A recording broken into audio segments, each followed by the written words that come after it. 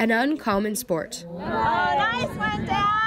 That fits Daschle Dunn perfectly. So this past summer I started to play polo, and this is my first ever season playing. I have always been horseback riding, so I've been riding horses my whole life, but I've never done the polo aspect. I didn't even really know if there was a polo club that was in San Diego. The long search for a polo team has led him to Lakeside Polo. Dash is turning on the ball. Although he knows the journey is only beginning. I definitely know there is a lot of risk involved with polo, but I love it, so nothing's going to stop me from not playing. Polo is not the only outside activity that Daschle takes part in. I'm real excited to see what it turns out to look like and have it be 360. Acting, and not just in the theater. I thought an audition was just like the craziest thing, but then I started to learn after audition that I kind of learned that there's a lot of people competing for these tiny little roles. So once I got into the more of the serious stuff, I was like, this is like a big deal, like I need to take it seriously. In just under 2 years, Daschle has created a spotlight for himself. A 360 film, My Brother's Keeper with PBS, a few more little short films. One of them actually went to Sundance Film Festival. Just a few other commercials, like some background work on TV shows. And the list goes on. But he didn't stop there.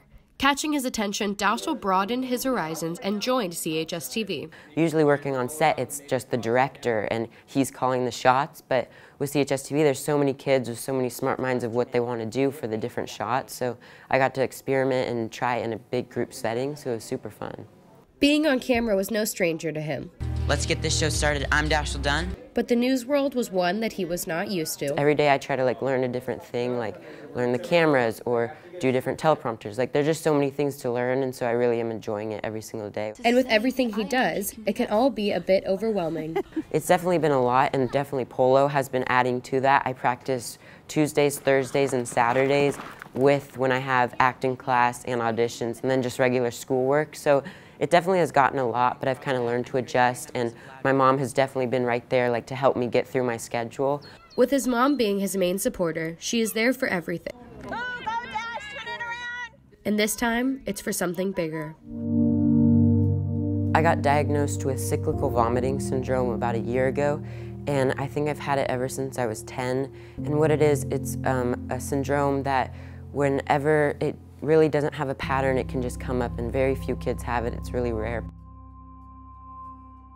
Since Daschle's diagnosis, he has found no known cure, and with a small percentage of people that are diagnosed, it's unlikely to find a cure soon. When I'm in high anxiety or really stressful situation, I come down with the cyclical vomiting, which is where it always starts the same. It's kind of like a pattern, different episodes start up. And with these episodes happening at any time, it is hard for him to control what happens next. Now that we've kind of figured out my triggers, we try to prepare for it. So whenever I'm about to fly somewhere new, like when I was filming in Virginia for the PBS thing, on the way home I got sick because I kind of was stressed because I was missing school. Not only does it put a hinge in his career, but it takes a physical toll on his body as well.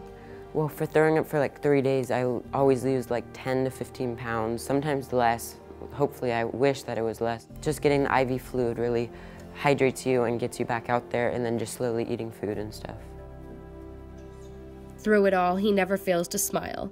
Whether it's looking forward to his next polo match, acting gig, Alexa, search for romance, and seeing his classmates, that's what keeps him going. I try to look forward to those 3 months where I'm not going to be sick and just trying to see what's going to be next and moving forward and not trying to let it affect me and always just keeping a smile and doing what I love. And hopefully those opportunities will continue to grow. We'll see you on the red carpet, Daschle. For CHS-TV with Rylee Fels. Thank you for the opportunity. I hope you have a great day. I'm Kolette Morehead.